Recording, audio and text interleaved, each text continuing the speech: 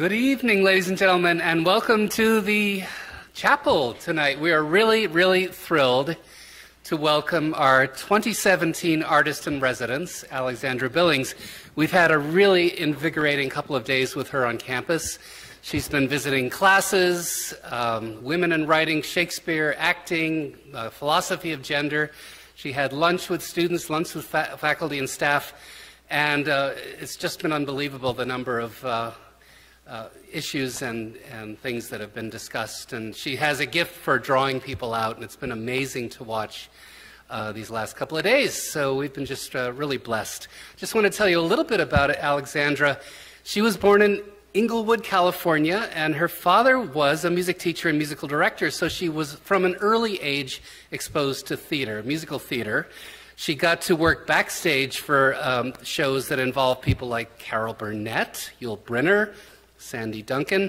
At an early age, she was in shows like The Fantastics, The Roar of the Grease Paint, The Smell of the Crowd, things like that. And she found out early on what theater really is. And I quote, hard work, dedication, and lots of eyeliner. So she moved at some point to Schaumburg, west of Chicago, and discovered the drag scene in the early 80s and started out her career as Shantae at the now-defunct Club Victoria in Chicago. During these years, Shantae went on to win not just one beauty pageant, but Miss Wisconsin, Miss New York, Miss Chicago, Miss Illinois, and she was the first Chicago performer to, in the history of the pageant, to win the very coveted Miss Florida contest. I didn't know you could win, like, multiple states. Well, you can. Her first professional play in Chicago, which is a legendary show, was called Vampire Lesbians of Sodom by Charles Busch, which ran for years and years. The first time I ever saw her on stage was in a show called Cannibal Cheerleaders on Crack, which I will never forget. I won't go into detail. Here's a quote from the Chicago Reader from the early 90s about that show. Not for the faint of heart or weak of stomach, Cannibal Cheerleaders on Crack is a two-fisted farce that leaves no cultural taboo unviolated, no hypocritical demon unexorcised. All right. She was in a show at Steppenwolf with our own Chloe Johnston, the Berlin Circle. Chloe Johnston was about your age when she was in that show with Alexandra, so had quite a formative experience working with her. I saw her in a show at the Court Theater called Nora, which is an adaptation of Ibsen's A Dollhouse by Ingmar Bergman, in which she played Mrs. Lind, and so on. So there's lots to say, but the big breakthrough in her career was moving out to LA about a decade ago and getting the role of Davina in the Amazon series Transparent, and a very successful and decorated, wonderful show, which is now beginning to film its fourth season in about 10 days, and fourth season will become available this fall, September, October. So without further ado, I just want to welcome our special guest, Alexandra Billings. Thank you. Thanks, you guys. Boy, I'm exhausted just listening to all that. That exhausts me. We had dinner this evening. It's all over my breasts, so I'm going to say that immediately. How are you? So you can ask me a question at any time while I'm talking, because if you don't, I will just continue to talk, and Lord knows what will come out of my face. Oh. And I just want to make sure that I'm clear, because I've been talking a lot about myself in the last couple of days, and I've been thinking about listening to, because I've been introduced in all of these classes, so they keep introducing me, so I keep having to listen to this litany of things that has happened in my life. And I had the most fabulous conversation at dinner this evening about success and what it was, and having a seat at the table. And I just thought I'd just talk a little bit about that, because as a transgender person of color It's, the table is elusive. You know, it's far away. And for a lot of us, it doesn't exist. You know, a lot of our community is steeped in their own shame and guilt of being what they are, who they believe themselves to be. And so we keep ourselves in silence. And so this, it could be any table. It's not necessarily, you know, a table at the Emmys. It can be a table at, you know when you go to Thanksgiving, they have the grown-up table with the tablecloth. Then they have the other table where the kids are sitting with the chairs and the little plastic cups. And you're like, I don't want to sit at that, I want to sit at that table. So the table, I think, is less about what that represents and how you get there. And for me, it's more about how can you find the table wherever you are? Like, how are you able to find your own success in the way you love, in the way you write, in the way you dream, the way you sing, the way you speak, the way you learn? How can you sit at the big kids' table, even if the big kids take it away? I mean, that's really the question, isn't it? Like, how do we make a success out of our lives that doesn't include other people's opinion about what success is? It's all about what other people are telling us, isn't that right? Because people are telling us, and whatever the reason is, for your own good, because they care about, whatever the reason is, they're telling us a lot of things that we need to get done.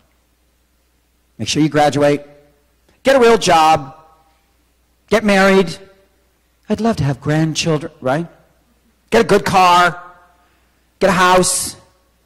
Don't do that job, do this job. Lose some weight, gain some weight. Don't fall in love with him. He's no good for you. Yes? A lot of these voices ring in us because we want to make people happy or proud. And so we spend a lot of our lives listening to those voices instead of following what's true in here. Who you love is not who you are. What you do is not who you are. Who loves you is not who you are. What you dream is who you are. Yes? The thing that you dream to be true is the human you are apt to be. If you allow yourself room and space, the table can exist anywhere. I met my wife when I was 14 years old at Schaumburg High School, where all the rich white people go to die. And I was cast in a play called Twelfth Night, and I played Sebastian. And she was cast as my sister, Viola, and she was 16 years old. And we met, and we fell in love. And I kept telling people that I was in love. And they said, oh, well, you. And I was like, no, I saw these eyes, and then she spoke, and everything inside me shifted. And people said, oh, that's cute. And I said, no, I can't stop thinking about her and the way she walks, because it's kind of like a duck, but it's sort of sexy. Oh. And which is still true. She walks like a sexy duck. It's still true. It's still true. And, and so we immediately were present with each other in a way that I had truly been seen. The problem was I wasn't allowing her to see me. She was seeing me, but I wasn't allowing this to be. Yes, Lucas. Awesome, a famous person knows my name. Yeah.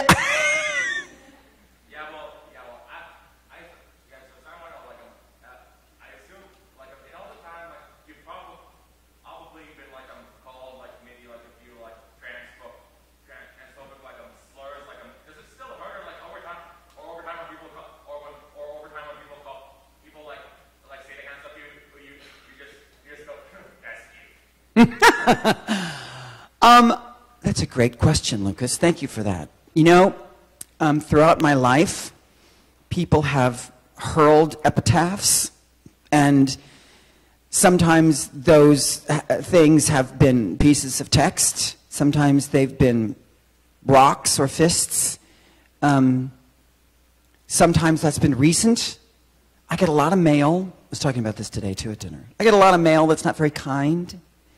I get a lot of, not so much when I'm walking down the street, but I do get a lot of this a lot when people are pretending to do something.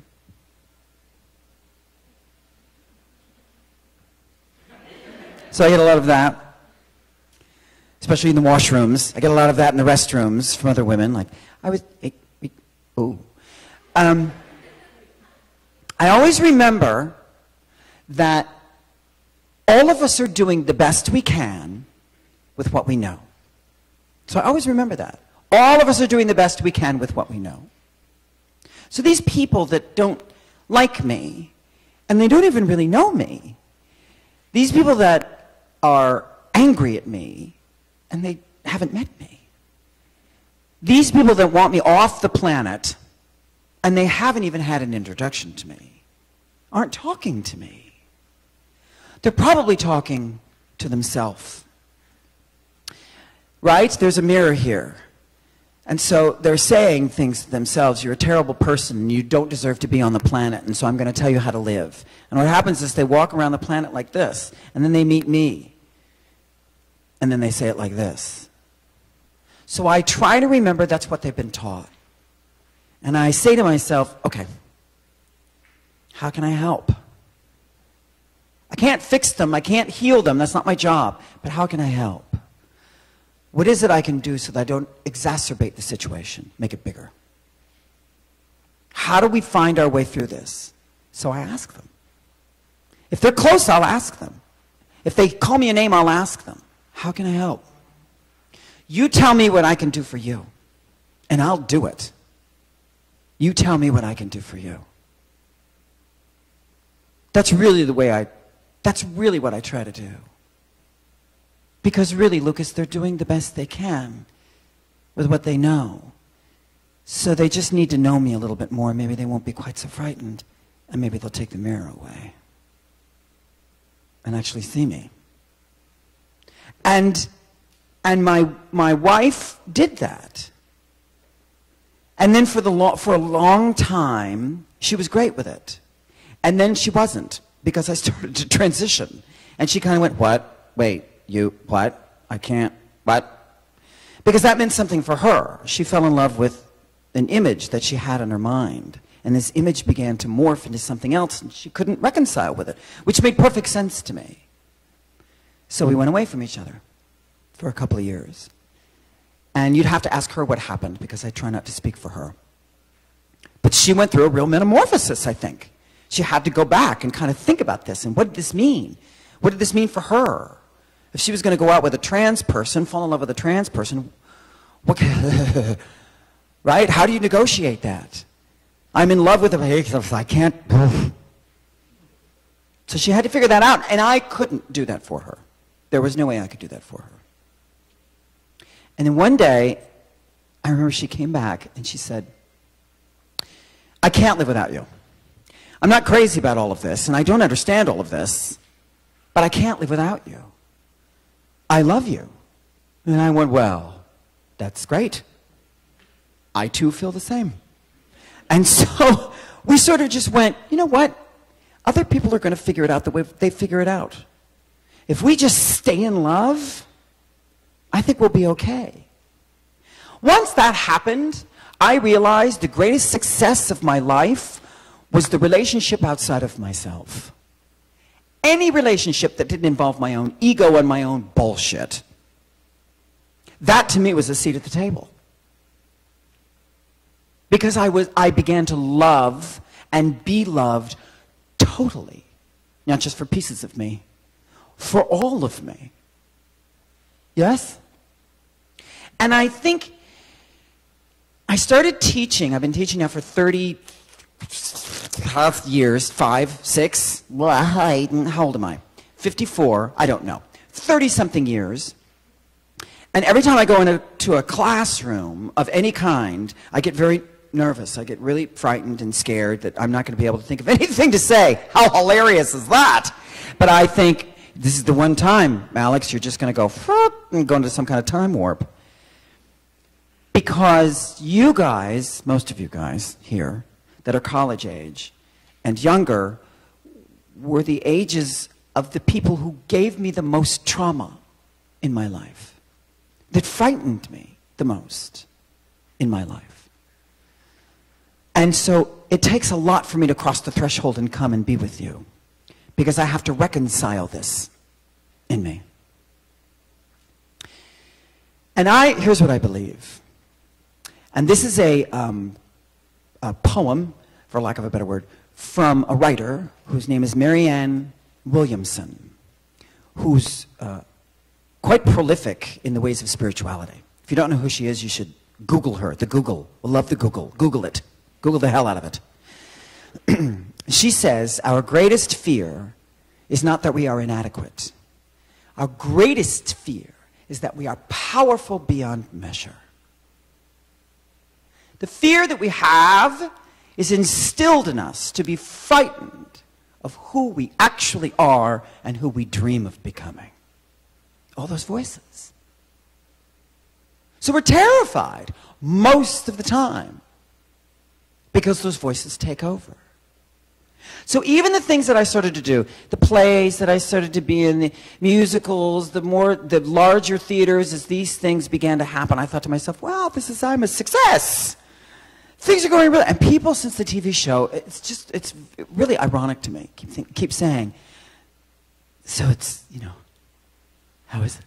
How's the success? And I keep thinking, I know what they mean and it makes perfect sense, and I keep thinking, well, it's great.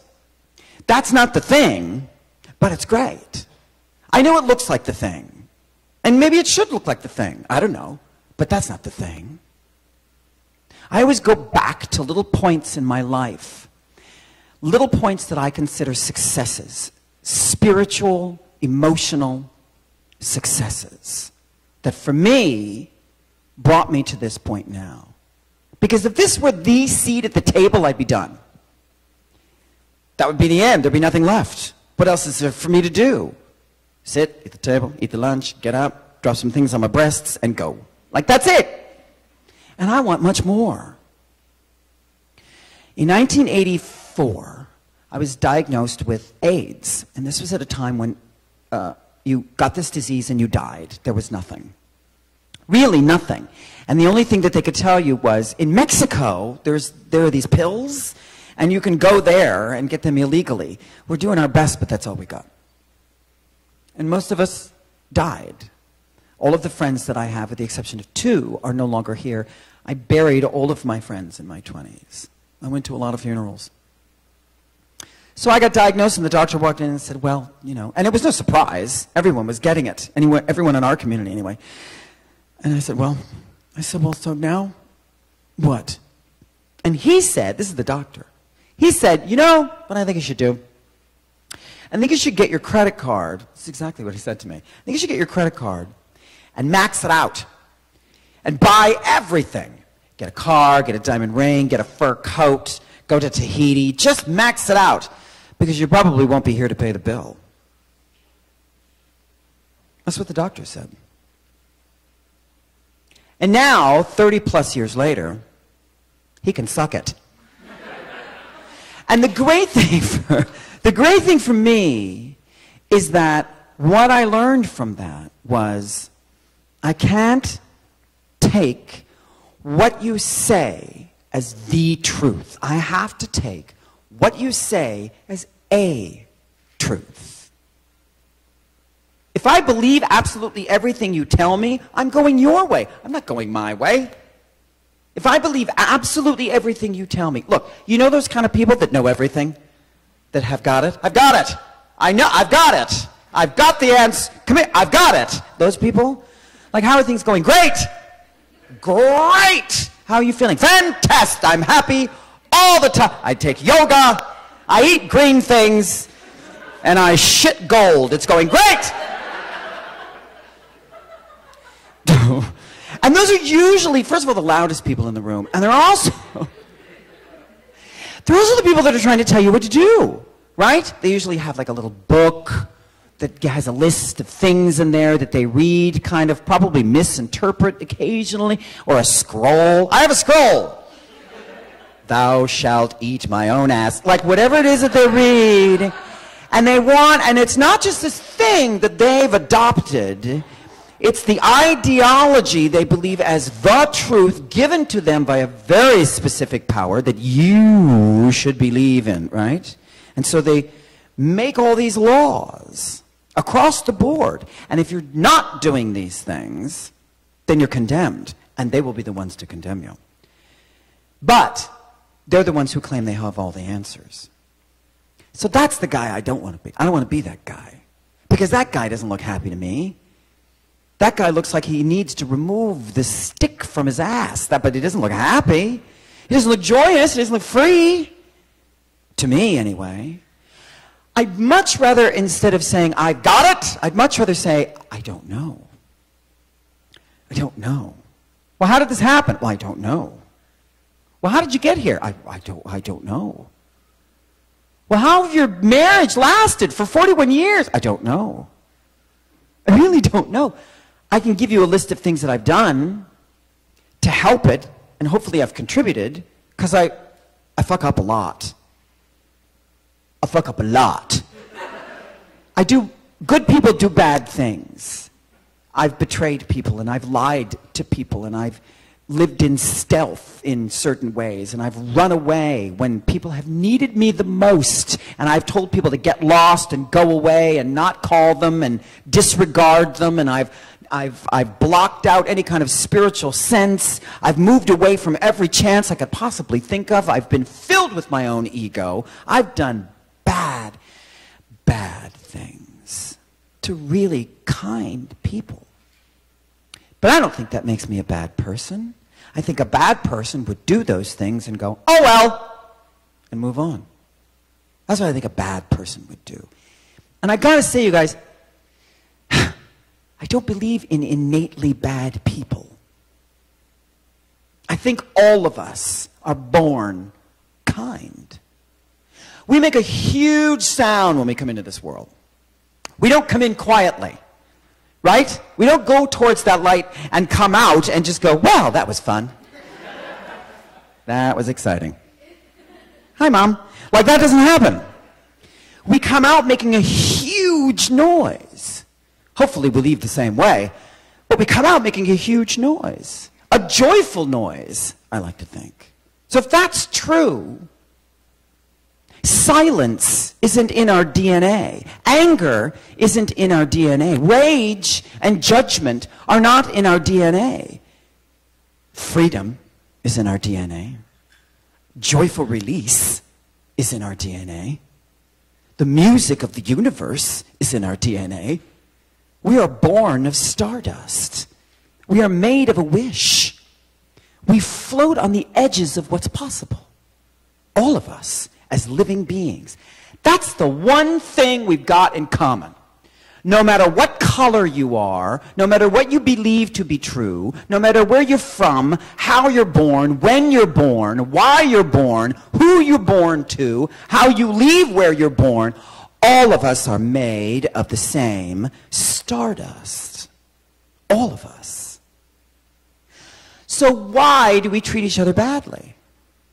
Well, because we're human. Because we're human. Because we're doing the best we can with what we know. And we firmly have been taught, okay, you know the successes? Here's what success means. This is what it looks like. Right? This is what it looks like. I have the scroll. Here's what it looks like. It looks like this and that and this and that. And look what I'm looking at right now. My peace I give unto you. Continue ye in my love. That's it. That's what that guy said. That was a great guy, that guy. A great guy. I was a great... These are beings on this planet that gave us the great gift of possible human perfection. They didn't say be perfect. Nobody said that. Nobody wrote that down anywhere. Be a perfect human being and don't fuck it up. Nobody said that. And it's not written in any doctrine. You know what's written? We don't have to like each other. I said this earlier today. It's not important that you like me. I don't care if you like me. And we're not all going to get along. It ain't going to happen. We are not all going to, the world is not going to get along with each other. It's not going to happen. Ever. So, because that's true, let's think about what we can do. Well, here's what you can do for me. Instead of wasting your time trying to like me, spend your time trying to honor me. Let's do that. Because that's reachable. That's possible. That's a success. That you can do. You can say to somebody, you know what, I don't agree with the things that you're doing. I don't like the things that you're doing. The things that you're doing make me angry. I don't like that. They bother me. And I'm not talking about what we know innately as human beings to be wrong. I'm not talking about murder or rape. Those are two very different things, yes? I'm talking about, I don't like the way you walk down the street and tell people hello. That really just makes me mad. I don't like the person whose hand you're holding. That makes me mad. Yes? So you can say that. That's completely fine. Then just add, but I will defend to the death your right to do it. That's how you honor me. You hear all of this talk now from people in the government, and I'm talking about everybody, no matter what side of the aisle they sit on or in between. You hear a lot of talk about the press now. Have you heard this? Fake news, is that what they're calling it? Fake news. I try not to watch any of those stations because they all bother me. They all just chatter incessantly. And they just look like heads talking. They just look like brains talking to me now with eyes, like crazy eyes. Everybody's got crazy eyes. What's that woman's name with the short hair and the glasses? Rachel, what's her name? Maddow. Just nuts. She's just cuckoo. She's just constantly chattering at people. This thing is happening and you should be aware of this thing and it's happening right now and this thing is happening. Ah! Like, take a breath, sit the fuck down, and stop with the coffee. And and it's true on the other, what's that other thing? Fox News, hilarious. I love it. You should watch it. It's really funny. And it's really entertaining, you guys. They get really upset about things that are happening in the world. They get really upset about things. I can't remember that guy's name. Shepard, something Shepard? No, that's not right. No, Sam Shepard. He's a writer. Not Sam Shepard. He's not. David Mamet. No, they're not on there. Anyway, so these guys, all these guys have made very clear decisions about how they're going to view the world and about the lens in which they're going to look at. And it's very specific. And it's very clear to them. And it's all about what you're doing and how it needs to change. What you believe and how it needs to change. What you think is true and what is the truth. It has nothing to do with love. It has nothing to do with coming in peace. Nothing. Try this. You know, there's a lot of things that we can disagree on. But we're hearing terms now. We're hearing the word Christian, which has a connotation to it. Muslim, which has a connotation to it. LGBT, which has a all of these things mean something very specific to us, right? Whether you believe them to be right or wrong, inconsequential. They reverberate. Yes? They're weighted. They have a heaviness to them. And we see things very clearly. So as we use these words and as you approach these human beings, stay in contact with the person in front of you. You cannot like what's going on. You cannot like their behavior. You cannot like what they're saying. That's completely fine. Nobody needs you to get along with this guy. But you can say to them, what can I do for you? What do you need? How can I help? And if they say something that you innately know is wrong, or they hurl something at you that you feel is going to push you backwards instead of move you forward, you can say to them, because you come in love, you can say, I thank you. I bless you. And I leave you. And you step back, and you turn, and you go that way. It's super simple. I don't have to stay here and argue and fight. I don't have to be combative. I don't have to raise my fists. I don't have to call on God or Allah or Buddha or Krishna or the earth or the universe or I don't have to, all I have to do is thank him, bless him, turn, and go that way. If every single human being on the planet did that, think about what kind of world we'd live in. There'd be no need for any of those people yelling at us over cable TV. Because they wouldn't have a job. None of them would be angry at anything. Can you imagine? What would Rachel do with all of her time? Think about that. She'd have to figure out some kind of way to find the joy that didn't pertain to those people who are bad people. Those terrible, terrible people that are doing these terrible, terrible things. Now I like Rachel Maddow. She drives me crazy, but I do like her, and I do like what she has to say, but I also like the people on the other side. I also like the Fox News people. I love Megyn Kelly. I think she's fantastic. She also has great hair. But I love her. And I think for us, you guys, and the thing we can do is try not to hold fast to what you believe everyone needs to hear. And take this in your heart space and move it towards the people who disagree with you the most. Because it's super easy for us to sit in this church and talk to each other. Like, that's really easy to do. But that's not the divine quest, is it? That's not where the power lies. That's not where courage lies. This doesn't take any courage to do this. I know you like me. You're here. There's no reason for me to feel frightened or threatened. We're here together in communion. The scary thing is for us to go out there and take the communion with us. Yes? So a lot of people are thinking about trans people from celebrities. You become a celebrity yourself, a person or an actress. Now that you're a celebrity slash actress, how is that affecting you deciding what material to catch? First of all, I love that there's a slash in my title. Thank you for slashing me. I like that I'm more than one thing. So it's good.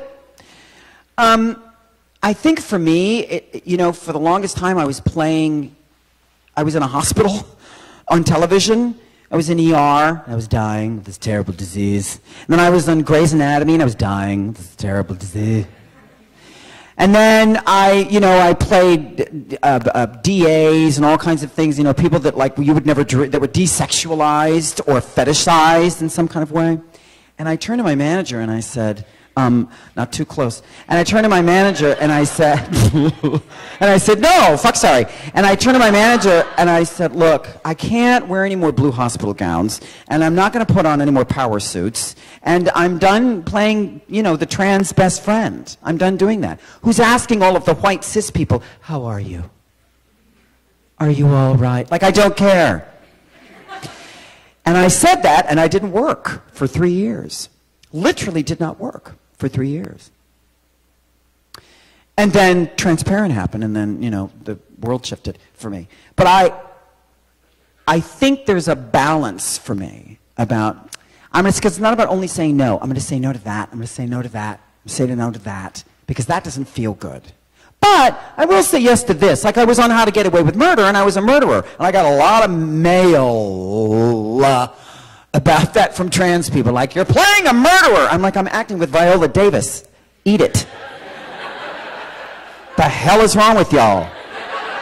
That's Viola motherfucking Davis, honey. You get your own gig. That's how I walk, too. So, I say yes occasionally. So I think it's about a balance. I'm going to do this. I'm not going to do that. But I am going to do that because blah, blah, blah, blah. Yeah. So I think it's about that.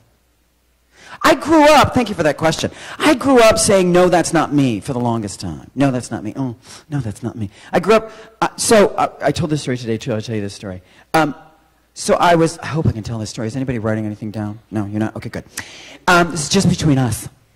So they're casting an intransparent, a younger me, a younger Davina, a younger character. And so they sent out this casting notice. And it said, we're casting a young Alexandra Billings, here's the characteristics and so on and so forth. And then in parentheses, they put Caucasian. And so I called, you know, the casting director is a very fancy Hollywood, blah, blah, blah, blah, blah, very, very fancy. And I called her and I said, hi, Pumpkin, this Alexandra Billings. She's like, hello. I said, so you're seeing white people? And she said, well, yes. And I said, yes, well, it's not me. I'm not a white person. And she said, what? Like she couldn't believe, like boing, like she couldn't believe it. That was my tongue. And I said, no, honey, I'm African American and Native American, and I don't have any of that white blood in me, honey. It's not me. No. And she said, this is exactly what she said to me. She said, well, Alex, you know, when you, meaning well, I'm sure. She says, well, you know, and she couldn't be whiter. Well, you know, when you enter a room, you do present white. That's the noise I made. Oh. Everything drooped, like, no. So, but you know, the first 18 years of my life, I transitioned in 1980 when it was illegal, by the way. And I actually got arrested once in Illinois for walking down the street. I was walking down the street. I wasn't working. I was walking. I was walking down. Thank you to those of you who got that joke. So I was walking down the street, and this police car comes by. You know, they love to pick up the black people. And the police car comes by, always have, love to pick us up. They love to pick us up, honey. They just love to pick us up like you. Come here. Like, why? Because I like to put black people behind this bar. They just love to pick us up. So I'm standing there, and he comes by, and he throws me up against, and I'm in this cute little sundress. I thought was cute.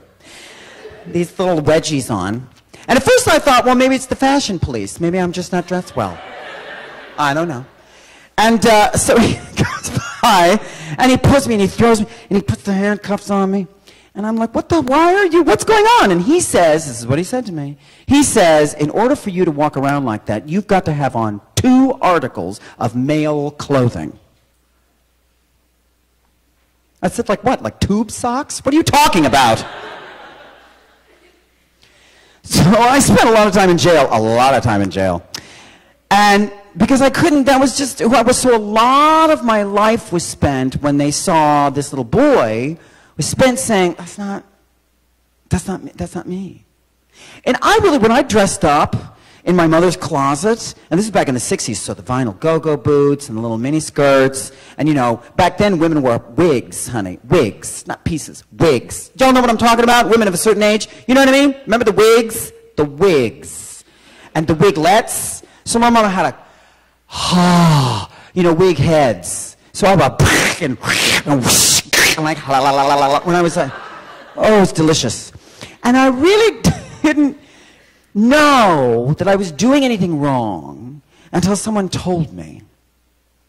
And my mother saw me one day, who was a child of the 50s, a girl of the 50s, you know, very specific gender politics, right? You act this way and you act that way, and that was it. And she said to me very clearly, don't ever let anyone see you do that. So I knew innately, I can't ever do that out there. I can do it in here, but I can't ever do that out there. So out there, my whole life was about, no, that's not, I'm not, no, that's not.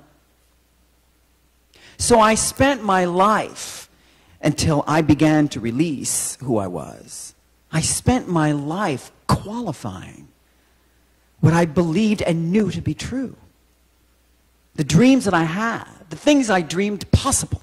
I spent my life saying, I can't, it's impossible. It's impossible. I can't do that. I can't live that way. Nobody lives that way. It's impossible. Until one day, I remember I was sitting, I had made a decision that this was the end. Because everyone was very unhappy in my life. And so I thought, okay, I need to stop. And the only way I can stop is to leave the planet. So I went in my mother's medicine cabinet and took a big handful of pills and sat at the edge of my bed and turned on the TV, because I'm a TV baby, and I turned on the TV. It was Friday afternoon, back in the late 70s.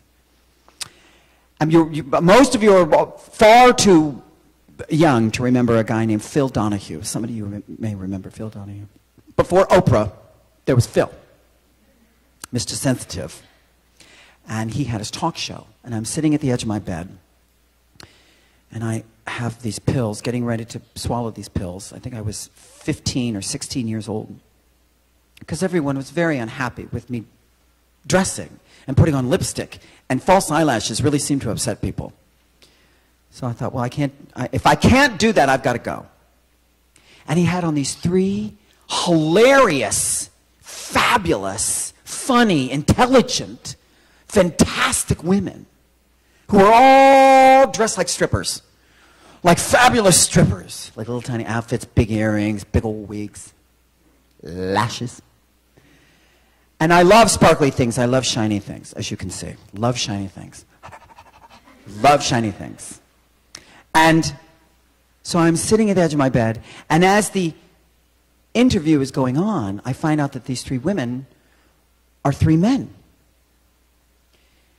And they're funny, and they're happy, and they're witty and smart, and they're kind, and they're compassionate.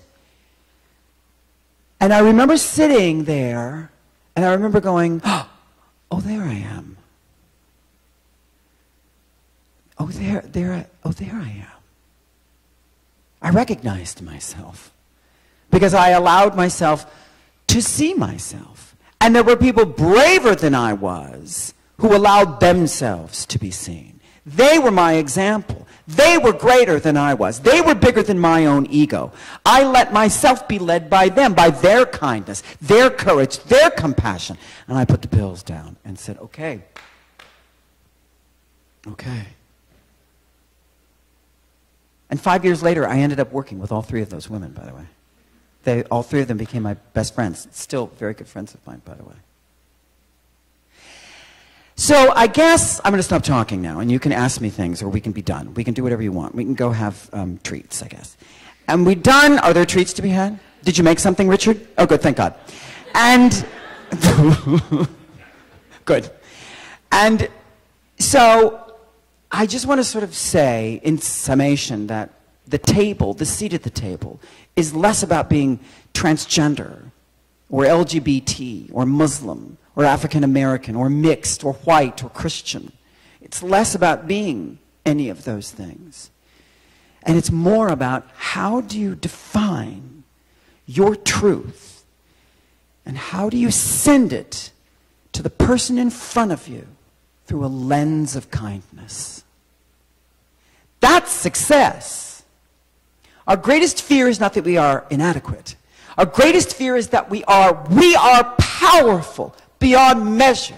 It is our light, not our darkness, that most surrounds us. We ask ourselves, who am I to be gorgeous, fabulous, gifted, brilliant? Actually, who are you not to be? You are a child of God. Your playing small does not serve the world. There is nothing enlightened about shrinking, so other people won't feel insecure around you. You were born to make manifest the glory of God that is within you. It is not in some of us. It is in all of us. And as we let our own light shine, we unconsciously give other people permission to do the same. I'm talking about your life. I'm talking about your courage. I'm talking about where you were born, where you were meant to be and who you are becoming. I'm talking about the stardust that lives inside the possible, that dwells and blossoms in every human being you meet. Every time you pass somebody, they leave a thumbprint in the center of your spirit. And because that's true, they matter. What they believe matters. What they do matters. How they move, what they think, what they say matters. It's not your responsibility to change them. It's not your responsibility to fix them or heal them or get along with them. It is your responsibility to honor them, to bless them, to cherish them, to hold them. That's how you help them. That's how you and I can move through this madness, this mess of a world. And let me tell you something. This isn't the only revolution I've lived through. This isn't the only revolution I've lived through. This has happened all before, young people. It's happened before. It's happened to the generation before us. It's happened to the generation before them. It's happened to the generation before them. And we all come back together. We may be cracked, but we are not fragile. We may be broken, but we are not malleable. We may bend, but we do not break. That is why humanity has survived, because we are made of stronger stuff. So you've got to be led. You've got to be led, you've got to be guided, and it must be by something that's bigger than your own ego, that's greater than what you think, that is bigger than the truth. Don't live in the truth. Nobody knows what the truth is. Remember that guy? How you doing? Great! No, he ain't. He ain't doing great. He's searching and waiting for you. That's your job. Go tell that guy. Go to the top of the mountain and tell that guy. Go ask that guy for help. Go ask that guy what you can do. Beg his forgiveness. Cherish the people you've lost, for they are the souls that wander. And we all keep them with us. And they want you to succeed. And they want you to get a seat at the table. And they want you to be filled with the divine. And they want you to turn on the light and never, ever, ever turn it off. They don't want you to have answers. They want you to have questions. You have a job. You have a responsibility. Fulfill it. Stay in action. That's how we will continue. And that, angels, is success. Thanks, you guys. Thank you.